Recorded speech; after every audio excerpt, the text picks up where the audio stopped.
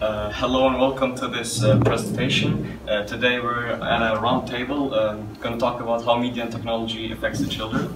This is a school project called Staying Safe Online, and it is organized and implemented by the students of the 8th grade from the school Musawat. Honorable guests, respected principal, the teachers and all the students that are here. And also I would like to thank my teacher for giving me this big opportunity on my speech for the Internet. Internet stands for International Network. It connects people all over the world. The world cannot be imagined without the Internet. It has made our lives easier and quicker, and it's possible to do various tasks while sitting at home. Internet provides a platform where people can learn, pay bills, buy movie tickets, and where people can do many more things. One can easily take lessons on the subject, whichever they are interested in irrespective of age, and is provided free costs. Anyone can get information regarding anything on Google now. It is possible to do shopping while sitting at home, and there are a variety of products available online.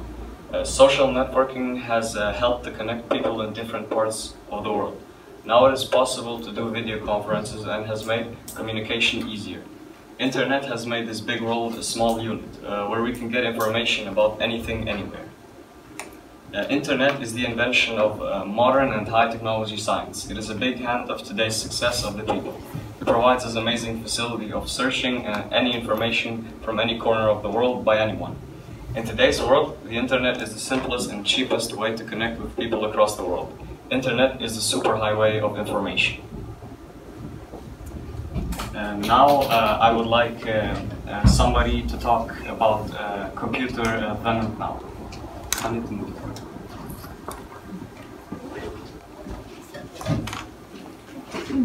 Hello everyone, I am very glad to see all of you here. I am going to talk about the history of computer for computer then and now. The main points of this is the main points are the computer then and the computer now. Computer then. In this part, we will talk about the first invented computer, the first mechanical computer, the first programmable computer, the first personal computer or PC, and the first laptop. The first invented computer. There is no easy answer due to the many different classifications of computers. The first mechanical computer created by Charles Babbage in 1822 doesn't really resemble what most would consider a computer today. Therefore, this document has been created with a listing of each of the computers first, starting with the difference engine and leading up to the computers we use today. The first invented in this picture is the first calculator. The first mechanical computer. In 1837, Charles Babbage proposed the first general mechanical computer named the analytical engine. The analytical engine contained an ALU, basic flow control, punch cards, and integrated memory. It is the first general purpose computer concept. And in this photo is the analytical engine created by Charles Babbage. The first programmable computer. The Z1 was created by German Konrad Zuse in his parents' living room between 1936 and 1938. It is considered to be the first electromechanical binary programmable computer and the first really functional modern computer. In this photo is the Z1 created by the German Zuse. The first personal computer or the first PC. In 1975, Ed Roberts coined the term personal computer, as we know the PC, when he introduced the Altair 8800.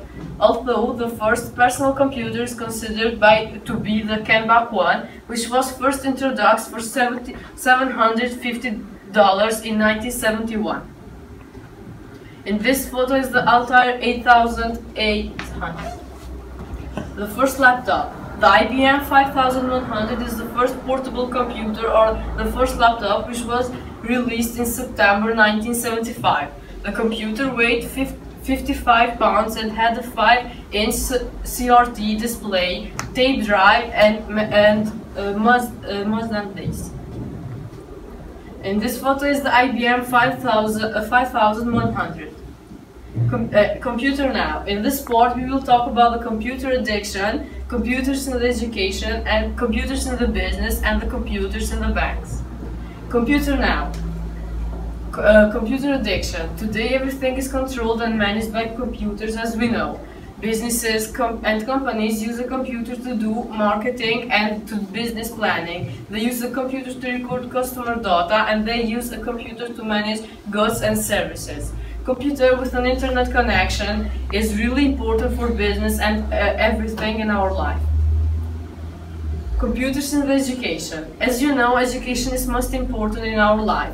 Computer reinvented the education systems, and now schools, colleges, and almost all kinds of educational institutions are now providing online degree programs for college students and university students. Computers are most important educational tools for teachers and learners. And this is the photo in the computers in education. As we know, is very important now. In these days, the computer is very important in our education. Computers in the business. Computer with an internet connection is really important for business. Now they can do internet marketing. They can sell products and services online. They can manage, hire employees around the world by the use just of one computer and the internet. Almost all kinds of businesses is using computer in their daily official works. Such Microsoft Office to create professional-looking document, Excel spreadsheet to manage goods and services.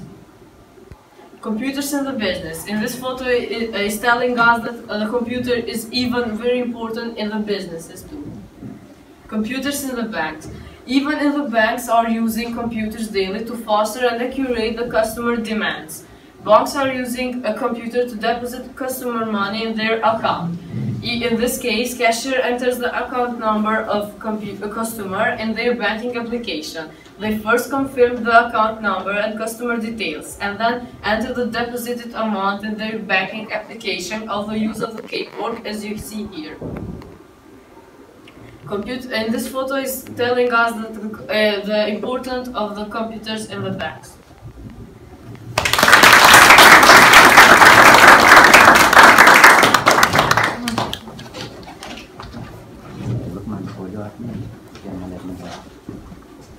Thank you very much, Kanit, for taking us a little bit back in time and showing us how the computers were and how technology was, and it probably reflected on how much technology has advanced to this day.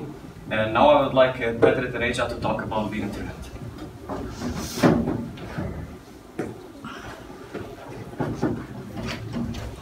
Thank you for the opportunity. In this project of mine, first of all, I would like to thank you, my teacher, the English teacher, for giving me this honorable this opportunity to tell my project, the school project, Staying Safe Online. But in this project, I have taken a topic which everyone here definitely uses in home or in work or in different places. This is the internet. The internet is used by many people. In this picture we can see a family using the internet.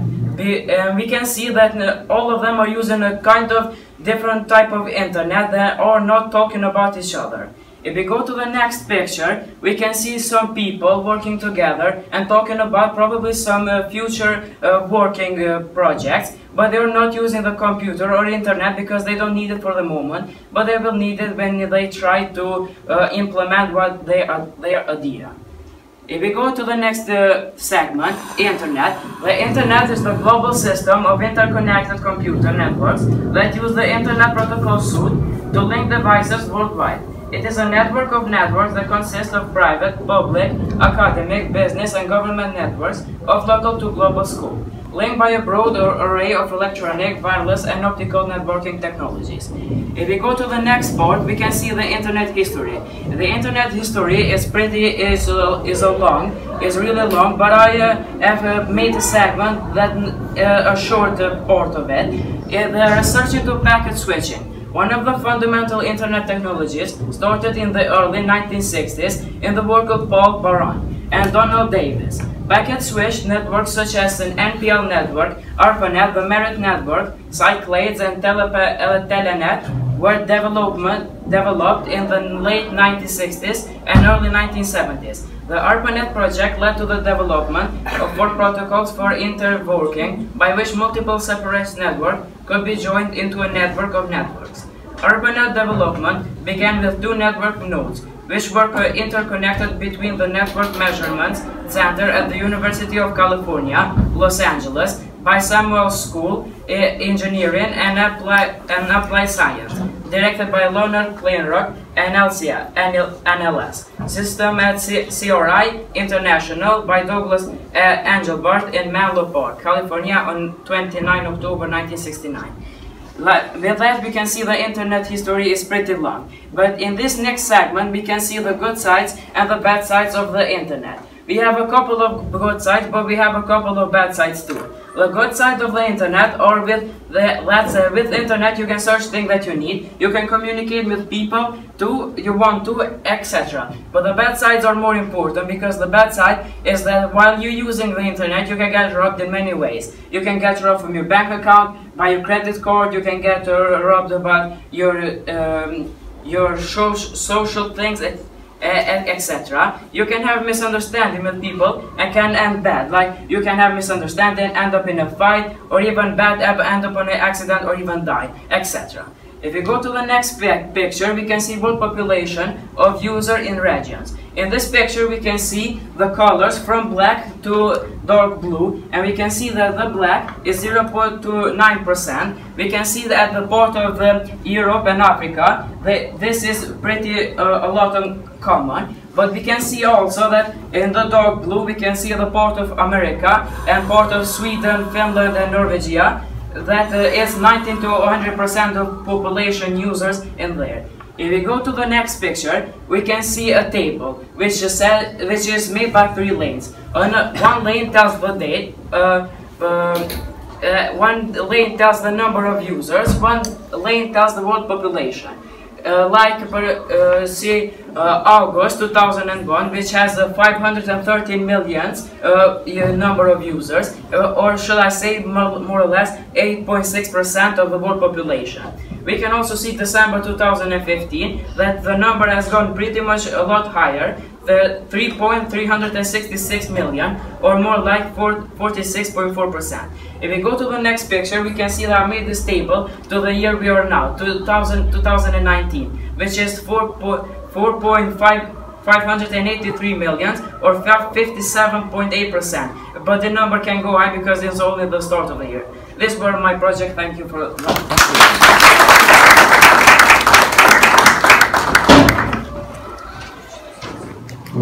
Thank you very much, Petrit, for telling us about the internet, about some bigger details that we didn't know, even though we use the internet every day. And now I would like Gentiana Recep to talk for us about kids and the internet.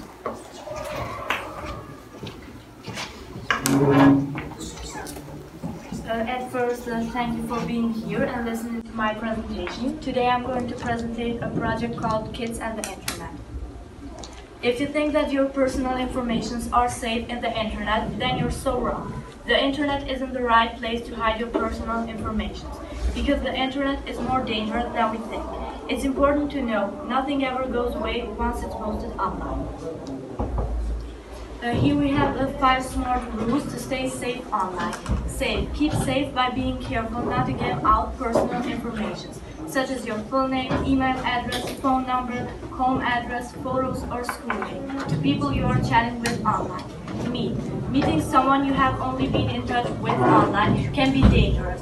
Only do so with your parents or carers' permission, and even then only when they can be present. Accepting emails, iMessages, or opening files, pictures, or texts from people you don't know or trust can lead to problems. They may contain viruses or nasty messages. Reliable. Information you find on the internet may not be true, or someone online may be lying about who they are. Make sure you check information before you believe it. Tell your parents, carers, or a trusted adult if someone or something makes you feel uncomfortable or worried, or if you or someone you know is being bullied online. The meaning of this picture is that we are generally giving too much personal information to the internet, and this risks our privacy a lot. The internet is going to be one of the biggest problems in the world, not just for teens and adults, but also for the kids. We're seeing it, but we're doing nothing to stop it. Here we see a picture of a kid that actually doesn't care about the real life. He's lost in his virtual world. Kids nowadays even doesn't care about playing ball or something else. But for this, not only the kids, but also the parents are guilty, because we see so many parents that doesn't spend enough time with their kids, but just through a tablet or a smartphone to them. And that's all. They even don't think that an act like this could change their kids' life. The parents have to protect their kids, especially from internet and social media. Are you a bad parent if you say no to social media for your kids? The answer is no. If you say no to social media for your kid, this could be the most right decision for your kid's safety. But we can't say that all of the parents nowadays are good examples for their kids, because there are so many parents that spend all the time with their smartphones doing phone calls, or they just sit in front of the TV, and of course the kids take the example from their parents first. The use of technology and internet at a young age can also cause psychological problems and dependence, games like Counter-Strike. There are so many kids who constantly cry and require the tablet or smartphone just to get access to internet. Here we have some of the most often social media problems like depression, risk, traumatic and fear. Nowadays, it has been very difficult to find a kid that doesn't know how to use the internet. The use of the internet is changing the way the kids think. This is the opinion of many people nowadays. The existing of social media is changing the lives of many kids in family and in school. They're becoming more stressed, sometimes more aggressive, and it seems like they're forgetting what happiness means. Here we have some of the most popular programs of social media, like Facebook, Twitter, YouTube, and Instagram. Nowadays, kids with only 3 and 4 years start using tablets and smartphones and downloading different apps. With 5 and 6 years, they start playing video games online, which is very dangerous for the privacy of every kid. The fact is, now the kids spend more time with social media than with their parents or teachers. The internet used by young kids makes them feel more self-confident and also makes them feel more insecure in the real world. We can see that not just between kids, but also between a part of people in the whole world. Day to day is being created a distance just because of the internet.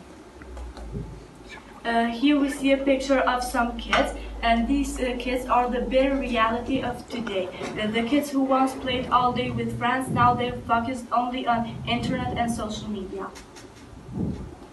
Because of the internet and social media, a lot of kids are being kidnapped and trafficked because they start talking and chatting with strangers, and of course for them it's very easy to manipulate little kids. The meaning of this picture is that internet and social media is all over the world, and now it's too late to stop it. Here we have some statistics about kids and adults. 55% teens have given out personal information to someone they don't know, including photos and psychical descriptions. 29% have been stalked, 22% have been cyberpranked, 29% teens have posted mean information, embracing photos or spree rumors about someone, 24% have had private or embracing info made public without their consent. Here we have a very important advice for not only for kids but also for teens and adults. Before we do something online, we have to think: is it true? Is it helpful? Is it inspiring? Is it necessary? And is it kind? Thank you.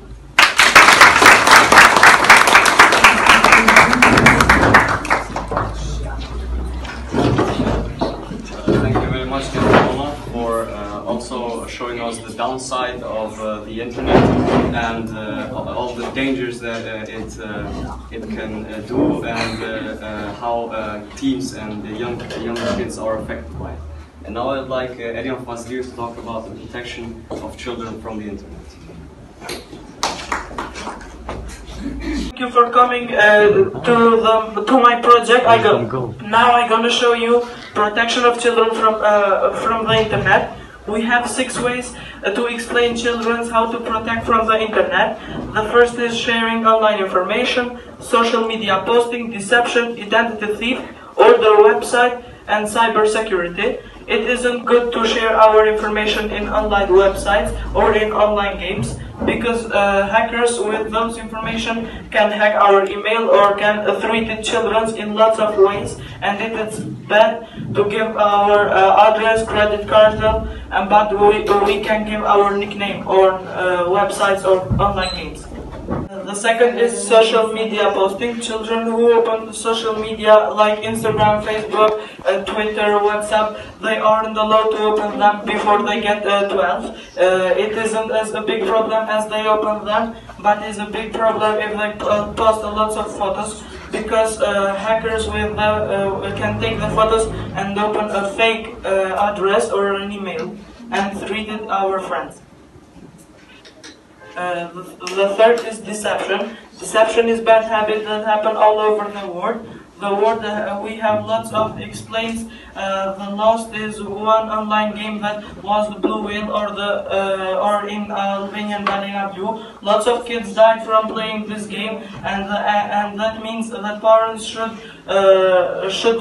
not let their children playing all kinds of games. The fourth is identity theft. Identity theft is one of the most dangerous ways for children's abuse in our thought internet. Is a bad thing because at the first is an illegal thing. Second, because against the law conflict with the law. The person who illegally uses our identity, you can harm you in many ways. The fifth is order websites visit.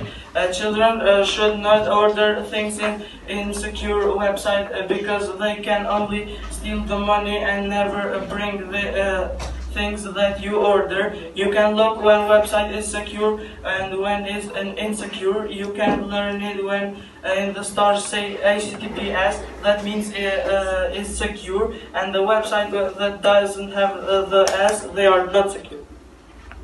The sixth is the cybersecurity. Cybersecurity consists the technologies, process and controls designed to protect systems, networks and data from cyber attacks. Effective cybersecurity reduces the risk of cyber attacks and protects against the explain of system, networks and technologies.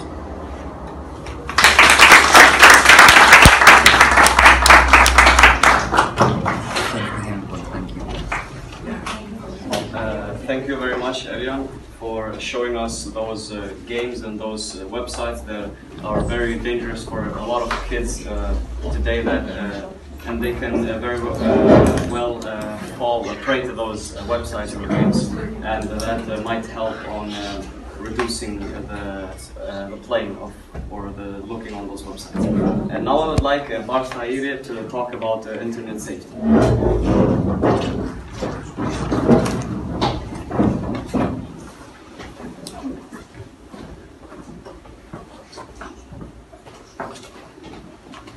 First of all, I want to thank you, the teacher, for giving me the big opportunity to present my presentation. I'm going to talk about the internet safety. I have 4 main points: online safety, information security, personal safety, and cyber attacking. Online safety. Online safety is trying to be safe on internet and maximizing the user's power. Users' personal safety and security risk to private information associated with using the internet. As the number of internet users grows worldwide, internet and organizations have expressed concern about the safety of children using the internet. Save the Internet Day is celebrated worldwide in February to raise the awareness about internet safety. Information security. Sensitive information such as personal information or identity or associated with personal property. We have two types of scams, phishing and internet scams. The difference between two of them are that phishing creates false websites to attract people to open them. Internet scams are plans that don't use false websites, they use direct websites to get the information. Personal safety, the growth of internet gave rise to many important services to anyone with a connection. While this service allowed communication with other users, these users want to steal the personal safety. So in the right we have two posters that shows us how to be safe. Cyber attacking. Cyber talking is use of internet or other electronic to stalk or harass an individual or group or organization. It might include making false statements of fact, monitoring, making threats, identity thief, or damage to data.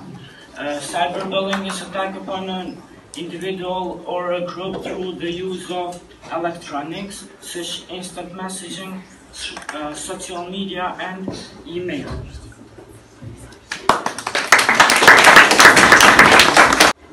Thank you very much, Bart, for telling us about the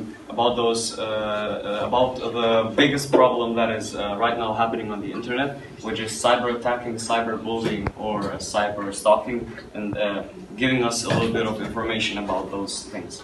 And now I would like Loris Helmon to talk for us about Educate Yourself.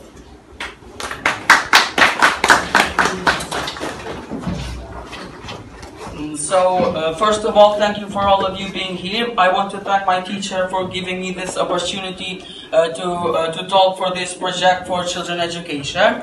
So I would start by the first. Right over here we have a website which tells us that how to protect our children online, which is Protect Your Child, and we can register here and we can watch that what is our kid doing online in his phone or in his laptop. So right here we have another website, is your child's online reputation or privacy a risk, that find out with a free simple report. Right here we need to put our Gmail on here, and then we need to register, and we can watch if our kid, what is he doing online, if he's doing anything wrong.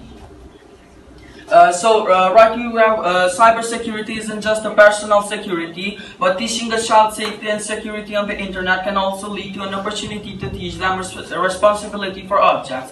This tells us that teaching kids in the basic of internet security from the perspective of just personal security, but for the security of a computer is another facet of preparing them to use a computer by themselves. Teaching your kids by learning yourself. The website can also be used by parents, carriers, and children at home. Why not at work? Throw the model yourself and then use your knowledge help your kid. Discussion and interaction kids. Discussion and interaction between a child and their parents, carriers, can also play a significant role in children's development and education success. This important objective of the Children's University of Manchester is given to children on a site into university life by introducing them to students, staff, and graduations who will expect the university life entails, show children that is a welcoming, accessible, and exciting environment, and importantly give children aspirations for their own future. Right over here we have some family websites that are really safe that kids can watch, like Disney Channel, Cartoon Network, and other stuff like this. Then we have your rule maker for your kids. So this is a website that can be a rule maker for our kids, and here we can make a rule that how many hours can our kids stay online in the internet, and what can he do and what can he watch on the internet. So right here we have a coding website for kids that is really fun for them to do, and they can do online stuff and they can code robots, and it's really good for them, and it's a really good way to educate our kids. Supervising your child, supervision. Most experts recommend that supervising your child at all times they are using the internet under the age of 12. This way you can make sure that the lessons you are teaching them are taking a root. You can be around to teach and enforce them lessons rather than having them fall into bad habits. Your child might not like, but let them know that this is really important for them and they need to know this. So the rules, there are some hard and fast rules you should be enforcing with your child. These rules translate across the spectrums and criticism in life, and you should be taught your child easily as possible. So these are some rules that tells us that we need to tell our child as early as possible, because when he grow up he might not take it seriously and he can get some really bad habits. Thank you very much, Lorik, for telling another way to the parents to educate their kids about the internet. And now I would like Alvesa Malici to talk about web safety.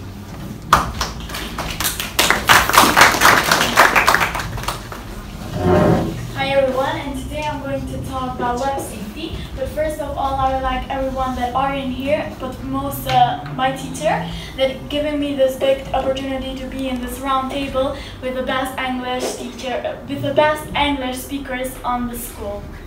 So here we have in conjugation that says think before you click, and then this is conjugation that says this is the word think. T is for true, H is for helpful, I is for inspiring, N is for necessary, and K is for kind. When you're online, you have to keep your personal information top secret. You should never give out personal information such as your name or your friend's name, your home address or your school address, your email address, username, or also passwords. If you find anything online that's worrying or upsetting you, you should probably tell a parent, a teacher, or a trusted adult immediately. Photographs and webcams reveal personal information and make you vulnerable. Do you really want a stranger to have a picture of you, your friends, or your family? This is a question where all of us know the answer. You should never meet an online friend alone. If you must meet an online friend, make sure you're with a trusted adult and also in a public place, because it may be dangerous for you. If you're being bullied online, then do not respond. Tell a parent, a teacher, or a trusted adult, because it can be dangerous.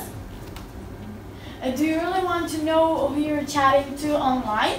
People may not be who they say they are. Like in this picture right here, we have a girl saying, "Hi, I'm Lisa," and the boy that says, "I'm Jane," but he maybe not be Jane or another person. So you should never open or respond to unwanted emails or messages. They may contain viruses, nasty messages, or somebody may be tricking you. Thank you very much, Alvesa, for telling us about those websites, and I hope it encouraged people to not click on those websites. Now I would like Teuta Rejepi to come and talk about parents' concerns sharing images.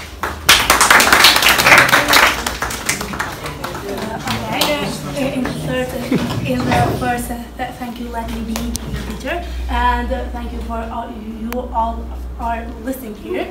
Today I'm gonna talk for the parents concerned sharing images online. Okay, here we have a logo that says beware what you share.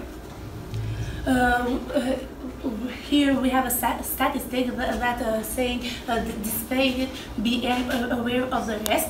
Parents who identified the following concerns association with sharing images online, just like kidnapping 43.0%, stalking 32.0%, cyberbullying 23.0%, and pedophilia 16.5%. And here we have a physical harm that pedophilia taking children as targets, have used email and chat rooms to gain a child's confidence and then arranged a face-to-face meeting. Once the child's confidence has been won and meeting arranged, the child is a great danger of physical harm and impairment. Okay, in this photo we are seeing a boy that using his laptop. Here we have two graphics. That one of them was based from 9 to 16 years old for the children in Europe. We identified it one or more risks online, just like other risk 10%, contact-related risk 13%. And in the other graphic we have a base from 9 to 16 years old in children in Europe who made it a platform had when described with online risk. Just like games 10%, website 29%, other platforms to 4%, email 4%. And in this picture we have a little boy is looking sexual images online. Kids online, edited by Sonia Livestone and Leslie Haddon. And here we have a graphic who tell the percents from 2010 to 2014. Then say see hide the message when was 13% and now is 20. Receive sexual message when was 14 and now is 5. Since sexual images online was 9 and now is 12. In cyberbullying now was 9 and now was 12. Since annexed sites was 8 and now is 14. Meet online contacts offline was 8 and now is 12. Both are upset online was 13 and now is 17.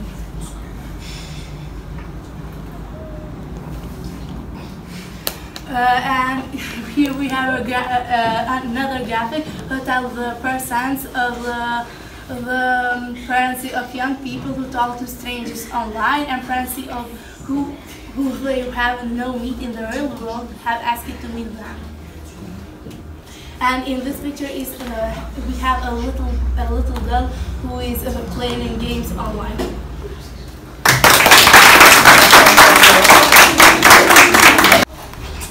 Thank you very much, Teuta, for telling us about or giving advice to the parents so they shouldn't let their younger kids under age 18 to share images on the internet. Now I would like Sonia Demir to talk about will technology ruin our development.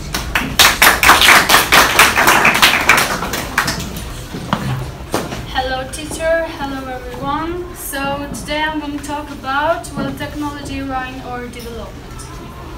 Change through technology. Technology has completely changed over the past few decades, from the way we work to the way we socialize and everything in between. One of the differences that have been most noticeable in the way that children live today is that they play and interact with each other from previous generations. Although technology does provide many positive benefits for learning, but it also can have several negative effects on child development and quality of life. One of the big differences in the way that children live today is that they don't get as much exercise as they used to. This is because technology such as computers, smartphones and television encourage them to be sedentary when they get home from school, as opposed to going outside and playing with other kids. In addition to not getting enough exercise, many kids do not experience the benefits of spending time outdoors when they are heavily reliant on technology for entertainment purposes. Spending time outdoors has a huge number of positive effects on the body because it provides you with exposure to sunlight, which supplies your body with vitamin D, and this helps to fight infections and keep your skin healthy. Here we can see a photo of children having fun outdoors, and this means that it's better spending the time that we spend online in the phones outside. Child obesity rates have risen drastically over the past several decades. In 2012, the child obesity rate was measured to be 18%, which is an 11-point difference from the obesity rate in 1980. While many schools and parents have made strides to change this by promoting organized exercise both during and after school, we still have a long way to go in helping first ourselves and then why not each other's playing in more conventional ways. This is obesity rates by US states. Here we have three colors, the gray one, green and light green. The gray one said that obesity rate is 30% and over. The green one said that obesity rate is 25% to 29.9%. And the light green one said that obesity rate is under 25%. Technology also has profound impacts on the way that children think and feel. Science technology is full of stimuli and often requires paying attention to many different things at once. Children who play many video games or spending the most of their time online tend to have a less of an ability to focus than kids who use technology minimally. Here we can see a child playing in his phone at night, and we know that this is not good for us. So limiting the display time before bedtime is useful for sleep. Because this was all of the negative effects of technology, but this isn't to say that all technology is bad or we should never use it, because technology provides tons of positive opportunities for learning, entertaining and socializing, but it should be monitored and used appropriately. So the message of all of this that I said is that when we want to use technology, we should use it purposefully. Thank you very much, Sumaya, for giving us your opinion on technology and if it will ruin our development. And now I would like Albion Mehmet to talk about safety awareness of parents. Thank you for having me here. I'm going to talk about safety awareness for parents. Safety awareness for parents is very important. As we can see, parents need to be aware for their safety of kids. You can't keep the kids off the internet, as we know. Internet is everywhere. Computers, phones, internet cafes. As we know, we are still in the early stages of the internet, so it's going to have a lot of problems. The most vulnerable to these problems are our kids.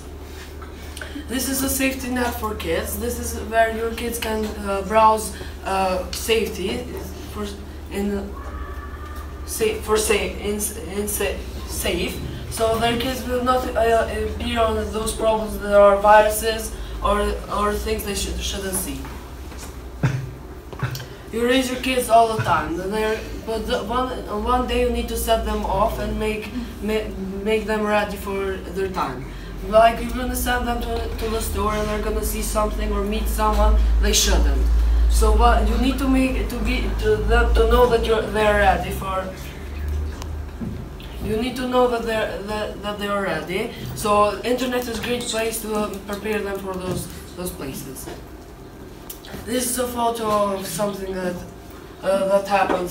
could happen, like your kid talking to a stranger and the stranger kidnapping this kid.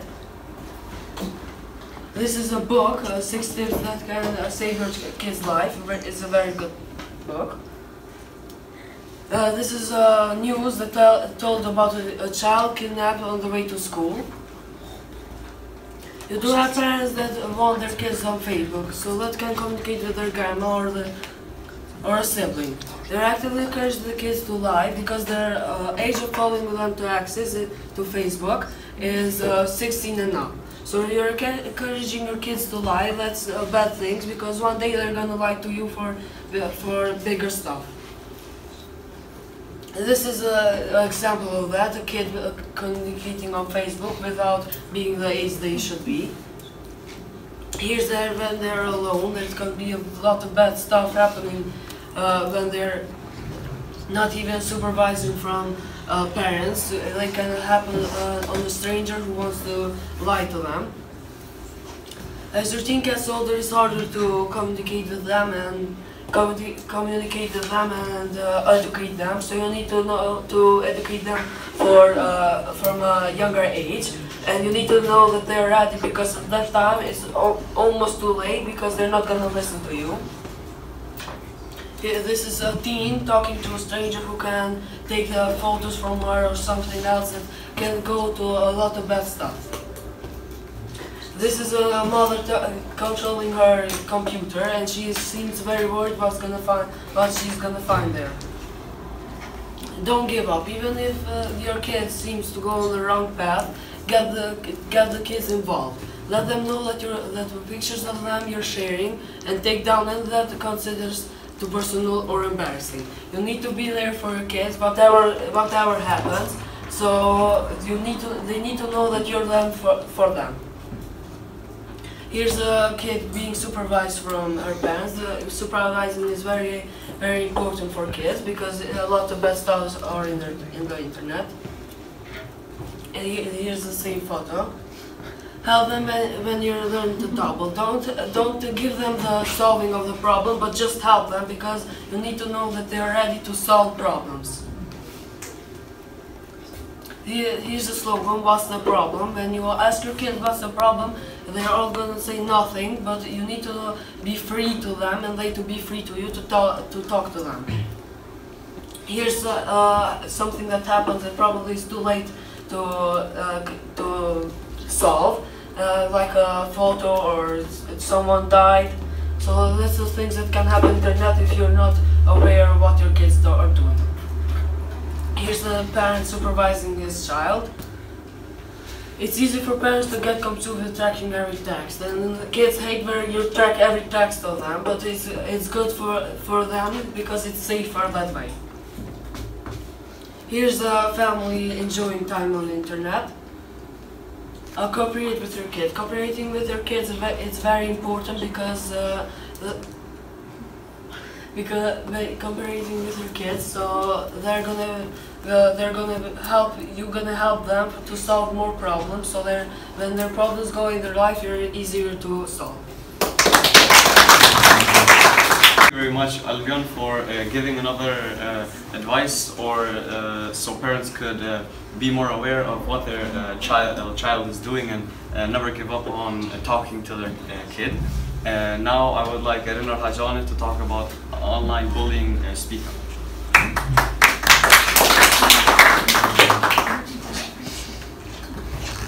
Hello everyone. Thank you, our teacher, for giving me the opportunity to be part of this great project for us.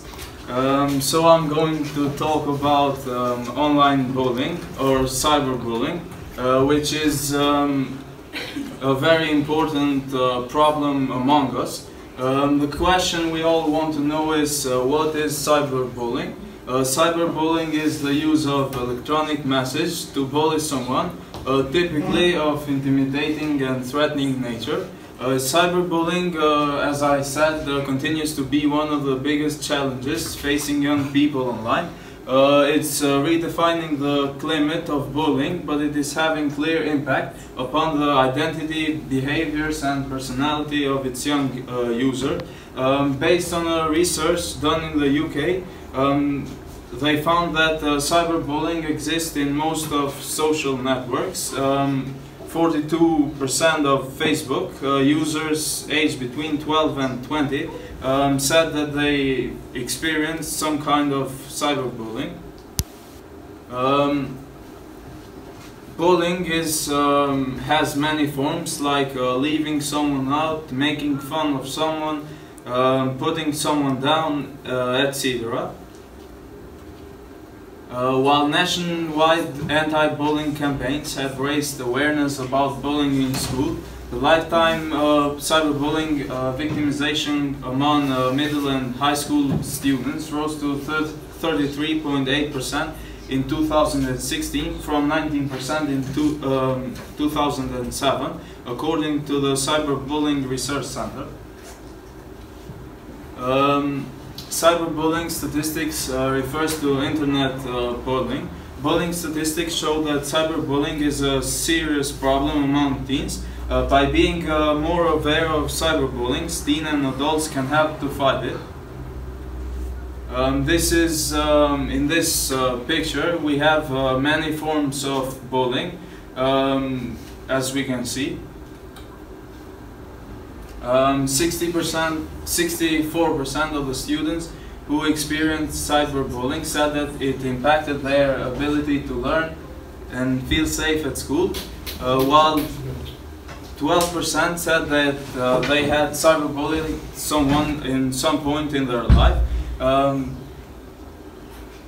This is some statistics that show the difference between male and females, where we can see that over a lifetime, females are often cyberbullied, while boys are most likely to bully others.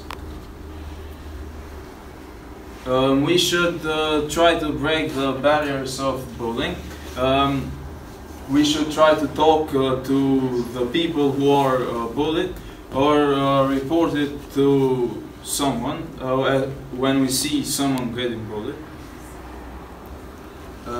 Teenage cyberbullying is also far more likely to occur between former friends and boyfriends or girlfriends than between students who were never friends or in a romantic relationship, according to a paper presented at the annual meeting of the American Sociological Association in 2015.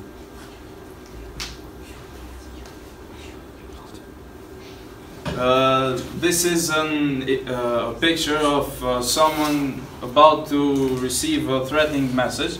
As we can see that from the message here, we're going to get you after school. This is one of the most common messages of cyberbullying. According to the US Research Center in 2016, 40% of people have been harassed online, which is too much. Other than cyberbullying, there are many other forms of bullying, like physical, verbal, and emotional bullying. A common concern regarding cyberbullying is that strangers, totally strangers, can attack someone, but here we see that not only strangers are bully those who don't know each other. It's associated with close connection, said a professor of sociology at the Pennsylvania State University. The effects of cyberbullying stretch from skipping school to depression and, in some extreme cases, suicide. Social media can be used for good or evil. If used in productive ways, it can affect great change. When children learn positive online behavior as early as possible, it will help them a lot with not being a victim. So how many suicides have to take place for the society to understand that bullying is not a game and it's not funny and it kills? We as the social community should try to be the supporting network for those who can speak for themselves and be the supporting network.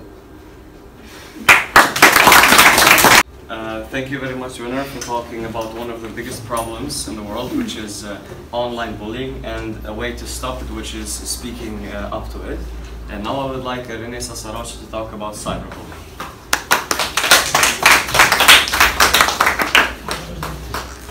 So hello everyone, thanks for coming. I want to thank the English teachers a lot for giving me this opportunity to present my project. I'm going to talk about cyberbullying. What is cyberbullying? Cyberbullying is the use of electronic communication to bully a person by sending messages of an intimidating or threatening nature. The most common places where cyberbullying occurs are social media such as Facebook, Instagram, Snapchat, Twitter, SMSs, also known like text messages through devices, instant messages, emails. think before you click. The concept of think before you click is actually one of the most important factors on terms of information security. We need to think before we click because that can send us to death. Because cyberbullying is a loading cause of youth suicide. Viral tactics examples. Because cyberbullying can happen in different ways, examples based on real-life experiences can provide us a deeper understanding of the tactics typically used. Some states have chosen to prosecute young people who bully for criminal harassment, including encouraging someone to die by suicide. Some forms of cyberbullying are forms of harassment that cross the line into a criminal activity, and some tactics occur in dating relationships and can turn in interpersonal violence. Cyberbullying tactics. Is it important to understanding how children are cyberbullied so it can be easily recognized and action can be taken?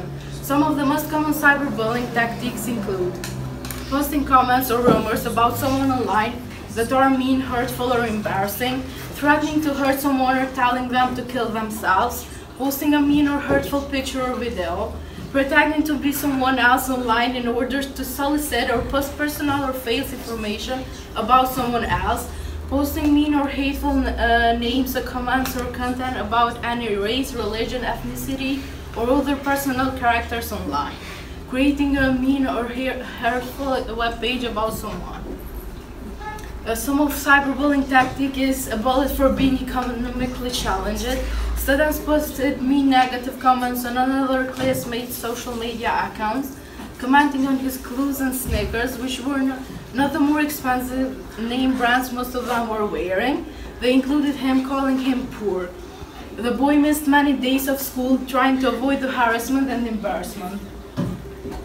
This is another cyberbullying tactic, jealousy bullying. A teenage girl was harassed by another girl in her class for dating a very popular boy.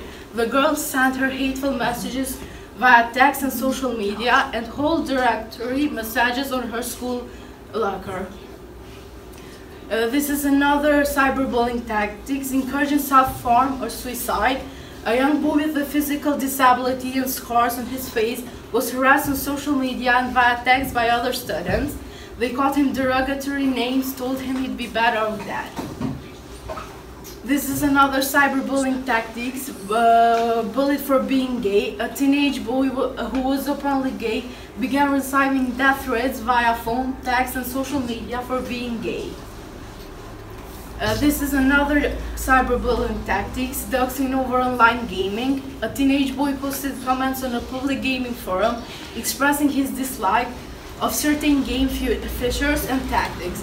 Another user disagreed with him in the forum, then searched for the boy's information online and posted his address, email address, and social media links in another comment.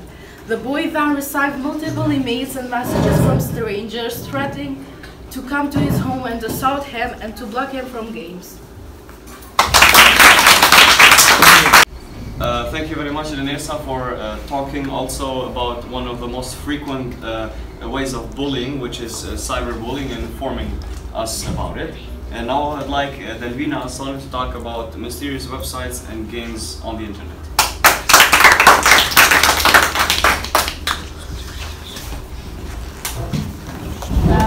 Hi everyone, and I would like to thank you for hearing me out on this project. Today I will be presenting mysterious websites and games on the internet. The internet is home to all kinds of secrets. There are countless posting that ends in the government cover-ups, conspiracies, and all other forms of secret contact. Many of those websites are made unsolved until this day. Henry.angelfire.com is the first website that we're going to talk about, and if you head to this website you will be seeing a home page full with text that are written in Thai. The text is very poorly written, but if you translate it a bit, it means ERIC are complex diseases that can be devastating to individuals as well as family members. There's also a photo on the homepage, and if you click it, the text becomes more and more unreadable. It appears to intentionally display the same text as listed previously. With each click, it's obviously making the translating more and more difficult to read. It's reported that if you click on the photo dozens of times, it will eventually ring directly to a page with very distorted text. The photo on the homepage is a doctor named Bali Poronowech from Thailand. It's very unclear to what your relation is with this website. If you look up on Google for Enric or Gemex diseases, it's almost destined that neither of the diseases or conditions exist. There's also a string of numbers at the bottom of the page, but to my knowledge, it hasn't been deciphered yet. But the text reads 812-432-899-281-289-213-2000AF. There's also a second page with a text in the sidebar. At one point, the text reads Interminal server error 413, pressed after open help file. Below are also a lot of series of numbers and letters reading 0033192-00FF00. Clicking on the bypass login link in the bottom of the page takes you to this page with more text. Text is also read in ASA2, and when it's translated, it says evidence agenda. There are a lot of creepy things in this website, but I will just stop here. I explained just a little of this. Now let's move on to the games. First, we're going to talk about the Blue Whale. You have probably heard about this game. This game made teens to commit suicide after following the 50 tasks suggested by the game. It's believed that the Blue Whale Challenge was originated on Russian social media. A man was arrested in Russia for starting this challenge, and he admitted to trying to use psychological manipulation to convince teens to kill themselves. Some of the things that the game would make teens do were overcome a fear, do not talk to anyone all day, get up at 4:20 and go to the roof, watch scary movies all day, cut your lip, make yourself hurt or sick, draw the blue whale on your arm with a knife, and other tasks. But the last one of the tasks is to jump off the building. In short points, I explain the Blue Whale game.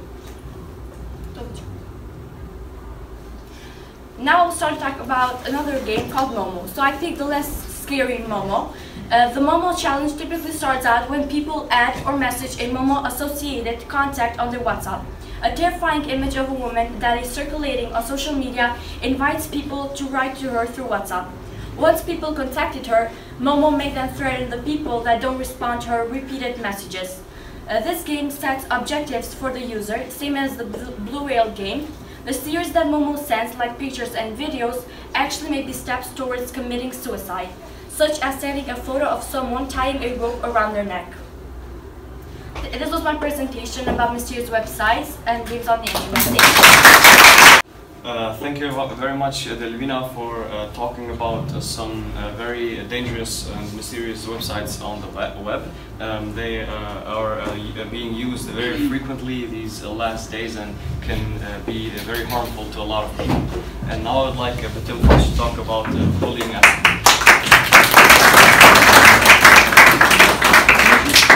I'm gonna talk about bullies at school.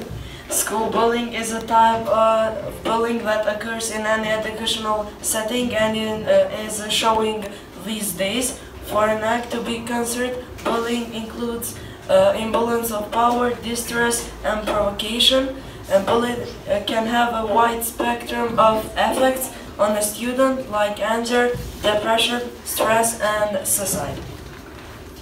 When you have bullies, you can leave the school. It is totally understandable when a young person doesn't want to go to school because they are experiencing bullying. When a young person feels a target with bullies, they can go into fight mode, and that is putting them at a risk emotionally or physically. Effects of bullies. A victim in the short term may feel depressed, angry, and stressed. We have a photo here that shows emotional bully. We have types of bullies. They are four of them: cyberbullying, physical, emotional, and verbal bullying. Physical bullying is any unwanted physical contact between the bully and the victim that is showing the most those days, like fight, kicking, pulling here, etc. Emotional is any form of bullying that causes damage to victim psycho and emotional well-being. And verbal bullying, that is like directing full language, etc. And finally, I would say to all, stop bullying.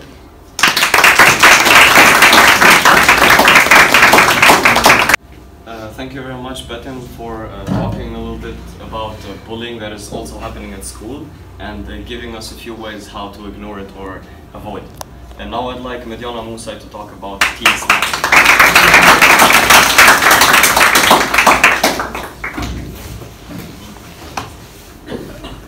Hello everyone, thank you for coming and I'm so glad to be part of this great project.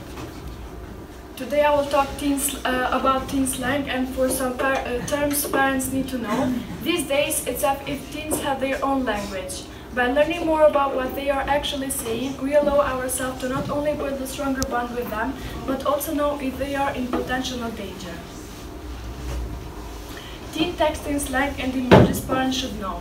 When teenagers communicate, they use emojis and texting slang, and all parents should know about them. What adults call texting, kids call talking. They talk on their phones via chat, social comments, snaps, posts, tweets, and direct messages. In all this talking, a language or code emerges just as it has for every generation. Only today, that language is in acronyms, hashtags, and emojis. And while the slang is perfectly understood peer-to-peer, it has parents Googling like crazy to decipher it. Little graphic symbols, and this language changes all the time. It expands, contracts, and specific acronyms and symbols can change in meaning entirely over time, which is why we update this list every periodically. When they communicate, they use harmless banter too. We publish this list with an important reminder. Teen texting slang isn't inherently bad or created with an intent to deceive or harm. Most of the terms and symbols have emerged as a kind of clever shorthand for fast-moving fingers and have no dangerous or risky meaning attached. So, if you are monitoring your kids' phones or come across references you don't understand, assume the best in them. When they communicate, they use teen texting codes, and they actually mean with them. More than 88% of teenagers use codes to avoid their parents understanding their text, and all parents should be prepared about that. Here are some news saying that some people are trying to crack the teen texting code and to understand what they mean with them. Teen acronyms. For example, there are dozens of harmless words such as finna, fixing to do something, yeet, a way to express excitement, skeet, let's go, Gucci, great, awesome, or overprice it, etc. When they communicate with each other, they have favorite acronyms like G2G, which means gotta go, WE whatever, LOL, laugh out loud, etc. When they communicate, they use potential bullying slang like ghost to ignore someone on purpose. The T is so hot, which means juicy gossip. Basic, annoying person interested in shallow things, and so many more. Here is a code which says, to be honest, I never compliment you when you dress up, as I am always jealous that you look so gorgeous. Well, here is a picture of three girls. Two of them are bullying one another, and with text, and she is so worried.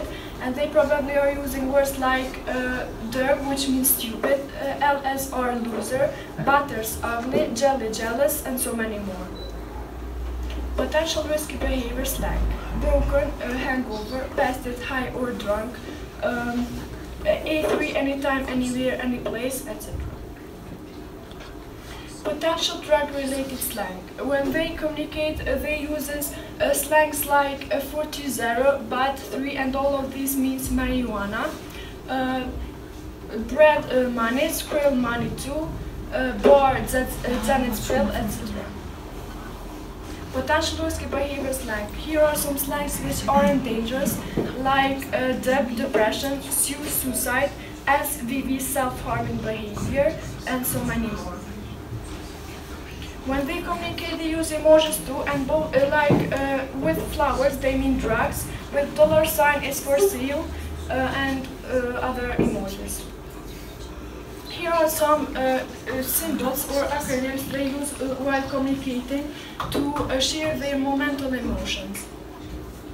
Here is a quote for all parents: when it comes to figuring out what your kids are up to online, using your own instincts and paying attention will be your best resources. If something doesn't sound or look right on your child's phone, trust that feeling and look deeper. You don't have to know every term or symbol. The more important thing is to stay aware and stay involved. Thank you. Presentation are teens and how to protect them. The threat teens faces are very real, like online predators, texting while driving, hackers, illnesses, and more. But parents have their influence have their power to influence a teen's technology use. Now it is a picture about my project, which I want to say that we use the internet every day, but we probably can't imagine our life without it. Here are some interesting questions, like how often do we think about the risks? How often do we think about how the internet really works? Here are 4 big things that pretty much everyone does online, like email, Facebook, search, and shopping. Online privacy, why it's important. On the other hand, online privacy is important because it includes like teens and young adults among most knowledgeable and creative users of the internet. The second one is personal information. The third one is name, address, phone numbers, birthday, etc. Now I want to say that it is a difference between this year and 1 year ago, because 42% of teenagers are more worried about their online privacy more than a year ago. Here are top causes of concern, which the first one is collecting and sharing their personal information, which is 38%. The second one is security threats and data online, which is 36%. The third one is government surveillance, which is 28%. The fourth one is companies tracking web surfing behavior, which is 22%. And the fifth one is social media sites sharing details, which is 19%. Now we know that fewer than half know how to protect privacy online, which here is a graphic about not aware and aware. The part with the gray color shows not aware, which is 62%, and the part with the blue color shows aware, which is 38%. The 38% aware shows that teenagers has done is the following. Now it is the best part of my presentation. Here are 6 suggestions about teen privacy. The first one is It's Forever. Educate your teens that once these images go out into the cyber world and they no longer own them and they have no control over who sees them. At my presentation I wrote about a new study, which this new study finds that 6% of teenagers between 12 and 17 years old post or share demanding things about themselves. Not in our country, but in all over the world, teens play online games, but most of them are boys. So 72% of teenagers are boys and they play games online. But playing games online for young boys is not just only a form of competition, but is a form to interact with other players. Internet strangers. Strangers are dangerous. They have conversation with your kids around how the internet actually works and explain to our children that the internet is full of strangers. Fake profiles, pretenders. When we look at the online space, there are many unsafe people and sex predators posing as different people. So they may pretend to be like a 12-year-old girl and they try to be friends with your child. Setup time, develop technology heavens. Bedrooms, bathrooms, or the family dinner table are the great places to upload technology. Now it is a question how to manage your teens' touch use. Here are some solutions to do it, like set a time for using gadgets. Sites should have safe search extensions, save emergency numbers on the gadget. Set up rules. Create house rules or contract with your teen about cell phone and technology use. So parents should make rules in their house about technology. Set up limits. A study from PEW Internet and American Life noticed that teens with limited cell phone plans were less likely to engage in sexting. Now it is discussed with them, use a variety of methods to stay informed of your teen's technology use. So it is an app that parents can download it at their phones, and they can find out who they text or talk to, so they can spy on text, calls, and location. So this is the best way to protect your child. Be kind, everyone makes mistakes. Here is a question, why your kids are ignoring. Maybe kids ignore their parents because they think that now they are teens, but they should remember that they still are children. So everyone makes mistakes, and part of growing up is learning from those experiences. And now at the last of my presentation, I want to say that children should be more open with their parents and to talk more free with them. Thank you very much, Anessa, for talking about one of the problems that we usually don't see, which is for understanding our own online privacy, where we're not very careful about it. Now I would like Omdi Nuka to talk about online game statistics.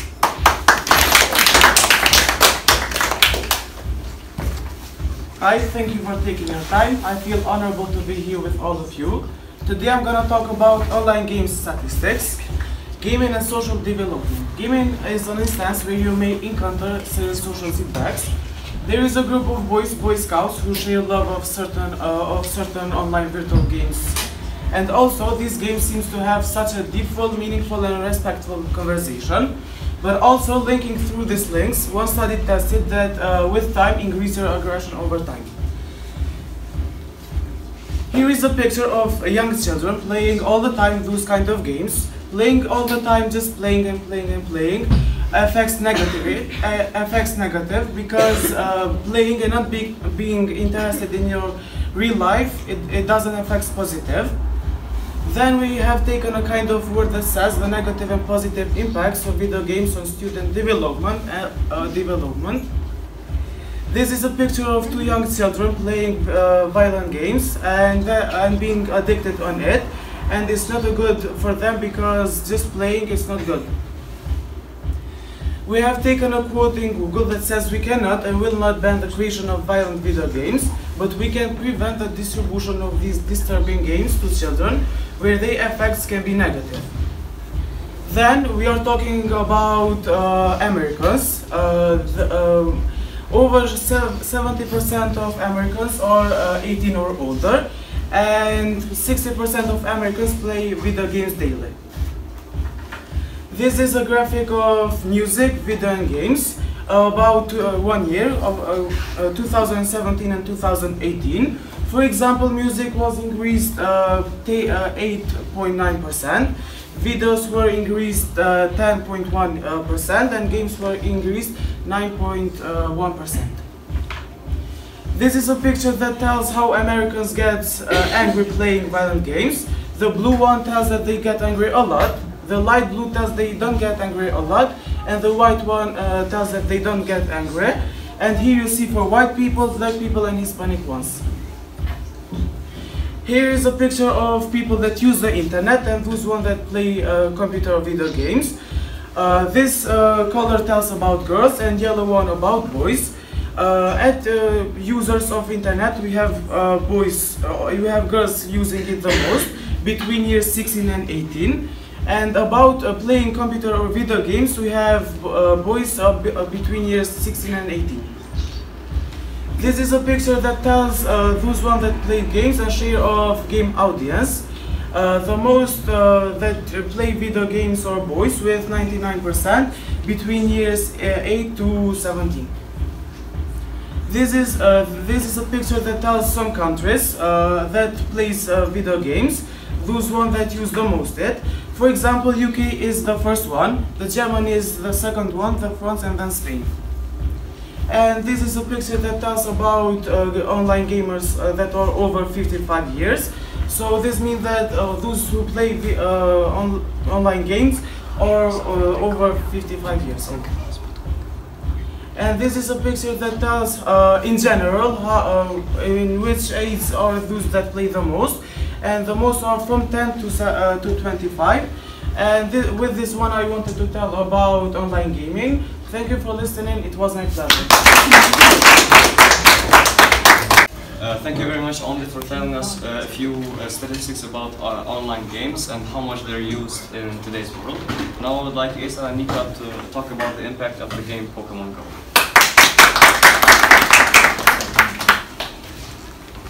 For letting me be part of this roundtable. So my point is to tell you about the Pokemon Go game, which actually was a cartoon before, but it's now a game with challenges that you have to complete and claim all the Pokemon Go characters. So the way this game works is that you have to claim all of the Pokemon Go characters and to claim the reward at the end. So a lot of people died on their way to go there and they made accidents. Like for example, they posted a picture of Pokemon Go important character and they had like to go there. So here's a picture that the stranger posted at the war, a Pokemon Go character which they have to claim it. So a lot of people went there and they died, of course, at the war. So this is one of the most tragic news at America that happened. So the Pokemon Go players shut down the local freeway. I introduced you with the game Pokemon Go. Would you like to play the game? No.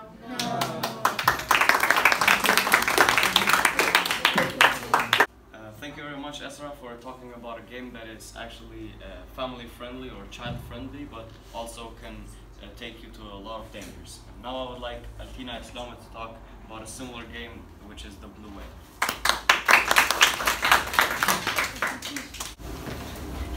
Okay, right now I'm gonna talk about the Blue Whale game, who was the phenomenon during the year 2016 and 2017. The Blue Whale. Blue Whale, also known as the Blue Whale Challenge, is a social network phenomenon dating from 2016 that is claimed to exist in several countries. It is a game reportedly consisting of a series of tasks assigned to players by administrators over a 50-day period. I mentioned before introducing elements of self-harm and the final challenge requiring the player to commit suicide. There is one of the challenges where the Blue Whale tells the people to make a tattoo of the Blue Whale in their arm with knife. In November 2015, a Russian teenager posted a selfie with the caption "Naya Bai." Before committing suicide, her death was then discussed in internet forums and groups, becoming mixed with scare stories and folklore. Further suicides were added to the group stories. Soon after, Russian journalist Galina Mursalieva first wrote about these death groups in an article published in Russian newspaper Novaya Gazeta in April 2016. The article described the groups on Russian social media site that she claimed had incited 130 teenagers to commit suicide. Mursalieva's article was criticized at the time of its release for lacking credible data and balanced with 130 cases of suicide cited being particularly problematic. There are a lot of news that were trying to stop this, but here is one of them when people try to stop playing the challenge of the Blue Whale. There is another challenge of 15 where the Blue Whale tells the people to wake up at 4 AM in the morning and make a suicide.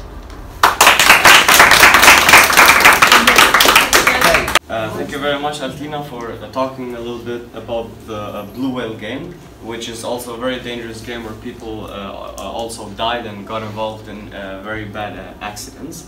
And now I would like to end this project. I would like to thank everybody that participated here, and I would also like to thank my teacher for being here, and I wish you all a great day.